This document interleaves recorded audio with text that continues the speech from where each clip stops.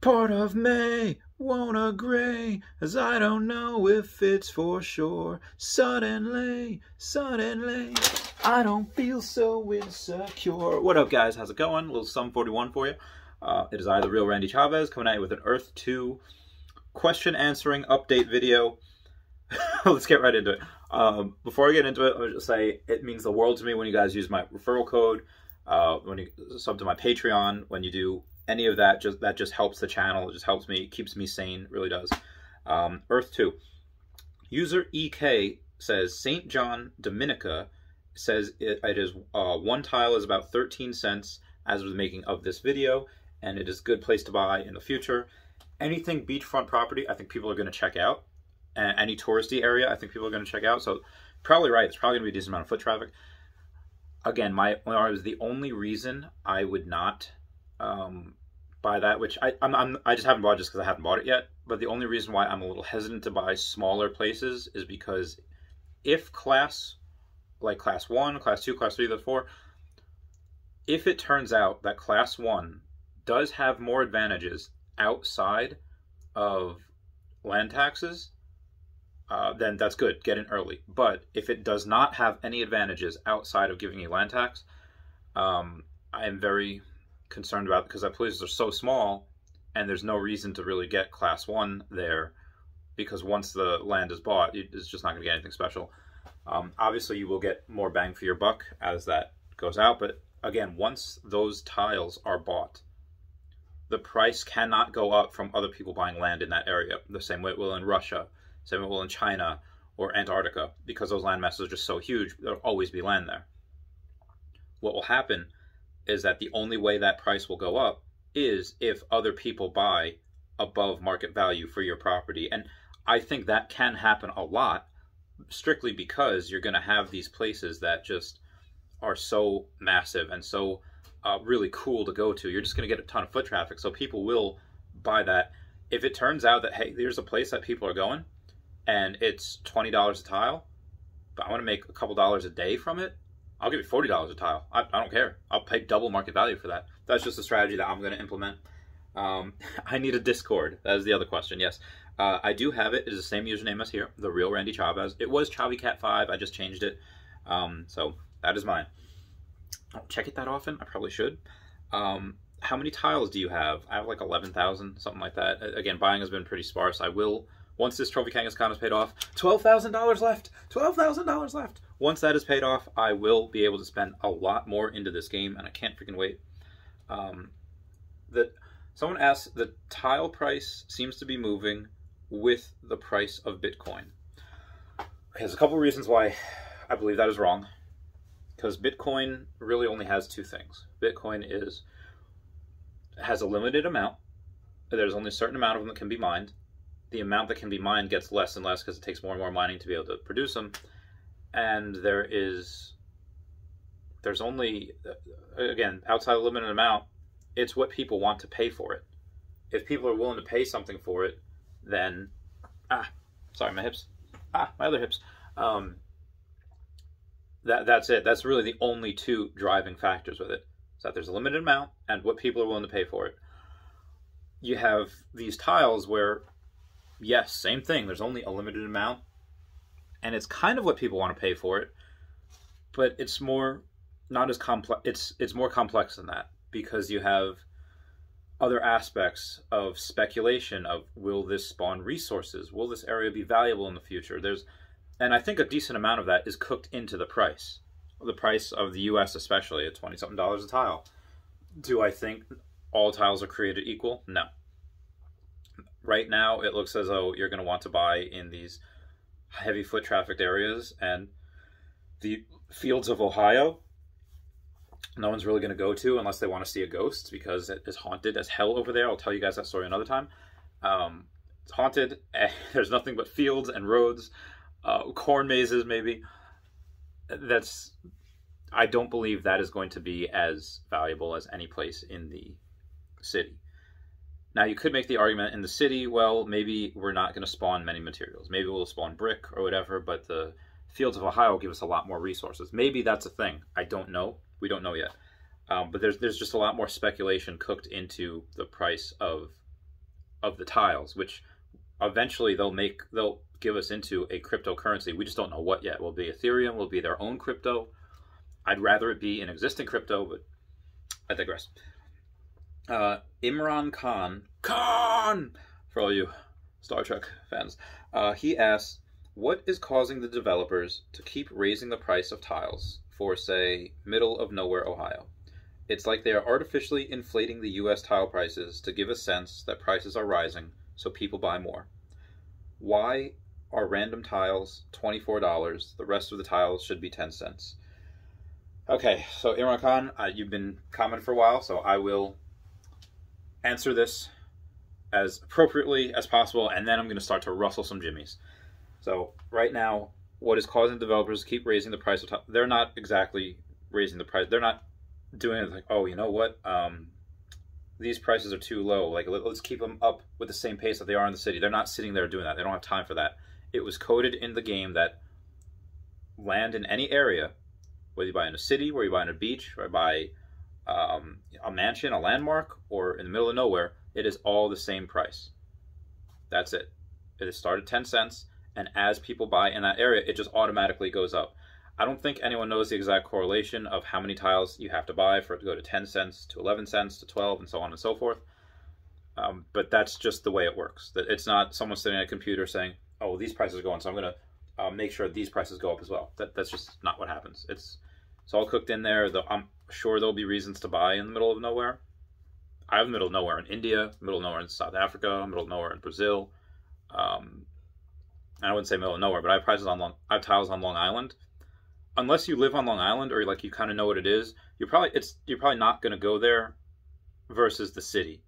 Maybe I think, outside in the country, but no, you're really not going to go there. I bought it because I want to do stuff with it. So the developers are not sitting there trying to artificially inflate any of those prices. And when you continue to say, why are random tiles $24? The rest should be 10 cents. That's just wishful thinking. That's just not going to happen. Unfortunately, yeah, you just have to take the good with the bad. Good if you get in, great. If you don't get in, not great. But again, you'll still be able to. I still 100% believe that people are going to take the middle of nowhere and in secret build this huge, amazing thing. What did Walt Disney do after a huge success that was Disneyland in California? Started buying land, middle of nowhere, Florida, where nothing else was. Plots of land. He even made these giant shell corporations like M as in Mike, T as in Tango, MT lots as a reference toward empty lots, and started buying all these so that nobody knew that it was Walt Disney who was buying these tiles to make another theme park. Eventually, they figured out, oh, it was him, and they jacked up the prices, but that's something that I believe can happen here. People buying land in the middle of nowhere, keeping it a secret, and then making a viral video, everyone comes there at once. That would be the most amazing thing, I think. And again, I expect that to happen, but okay, here's where we're going to start to rustle some jimmies. Put this down a second. Price is relative. Price is relative, and what is expensive to someone else, like let's say they're 17, 18 years old, they're still in high school, or in 16, and let's say they just don't have a job. Let's say they have an allowance of like $5 or $10 a week, whatever the going rate for allowance is nowadays, and they want to invest. They're like, okay, well, I have to wait a couple of weeks just to get one tile in the U.S. Yes, you do. Maybe family doesn't have allowance. Maybe you don't have allowance.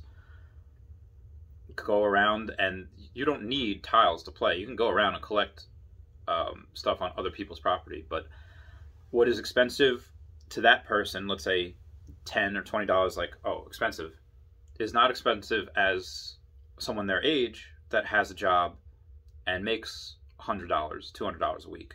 They can afford to spend $20 almost like it's nothing because they get that weekly in their expendable income. Let's say after paying for their phone or paying for gas. And that's, to them, maybe $200 is expensive. Where now you're getting, 3 figures here. And not everyone has that much left over to spend on a game. Fair point. They don't. People are eating, spending $5 a day at Taco Bell so they don't have to eat to keep expenses down because they are literally late on rent this month. Maybe they, yeah, again, what's expensive to one person is not expensive to the other. So be advised, there are people that can spend 5 figures like it's nothing. The average person or family has an average expendable income of $1,800 a month that can go into this game. There are millionaires and billionaires that I say I could put 4 or 5 grand in here like it's nothing. Millionaire could put in 50 grand like it's nothing. Price is all relative, and unfortunately for that fact, they just do not care about our feelings. We're going to be priced out of stuff. You, me, a lot of people we know are going to be priced out of stuff just because that happens in life, happens in collectibles, happens in sports cards. And I had someone try to message me and say, like, I have this really good place in Brazil. I want an American price for it. I want to offer it to you first. Like, what? Like, have you seen my videos? And he's like, yes, very good videos. Like, all right, so I'm relatively intelligent. I've been in the market for several years. Why would I pay like 23x of what that tile is worth? Like, some people just absolutely like insult me with the lack of intelligence they think I have. But the prices of things, unfortunately, don't care about other people's emotional feelings. Like, well, I knew it when it was this price. I've seen that in Pokemon a lot. Well, it was this price a year ago. I don't want to pay this price. Well, that's what the price is nowadays. People that are saying, like, well, prices should be this. The prices are what they are. We can't change that unless someone decides to. Guidebook Gaming does giveaways a lot. Class 1 tiles, he gives away in his streams. Down below, link down below. So that's something that is just absolutely, people don't know that yet. A lot of people, I think, in these games, the audience has to mature a little bit, because obviously you see, even the developers said that, all right, this is something where we have to take valuable time and investigate these pump and dump scams, these things that people are trying to do. That will change as time goes on. Audience will get more mature, get a bunch of those, Shade City people out. But definitely expect prices to rise in a way that we do not like. I would love it if prices went crashing down, because I'd buy all of it. Moving on. Starting with, all right, if I had $50 to $100, what do you think I should buy? Loaded question, because again, we don't 100% know where resources are going to be spawned. $50 to $100, probably can't buy any large amount of landmarks just yet, unless you have just landmarks that nobody knows about that would be famous in like your country. Like if you had this real landmark that everyone goes to, like again, let's say Long Island, All American is not, I don't consider it a landmark, but it's been on like the local news as an old school 50s type of burger place, and I bought it. Obviously you could only buy 2 tiles there now for $50 or $100 for $50, but if you find something local, there's a good decent chance that you could find a local landmark that most of the rest of the world does not know about. But you can, I would say, try that, or you could try, and even if it gets wiped in phase 2, you could recreate what was there. Put your own twist on it, make it better.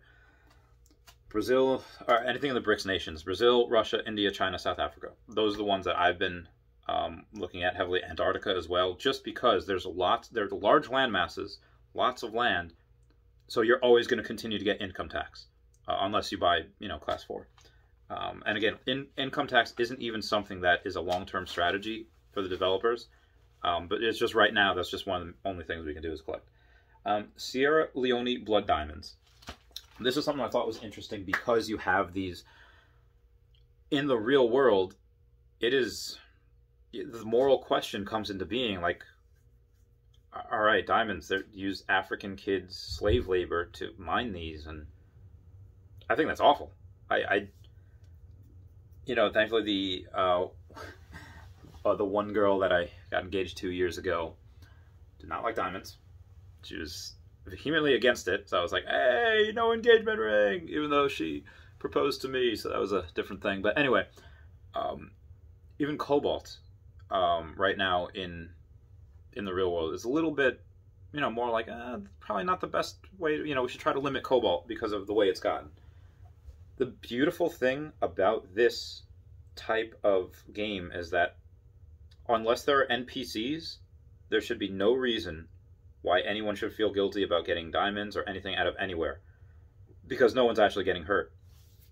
Now, in the grand scheme of things, there are some people that say like, oh no, I chose the wrong dialogue. Oh no, he hates me. Oh God. And they'll get anxiety from it.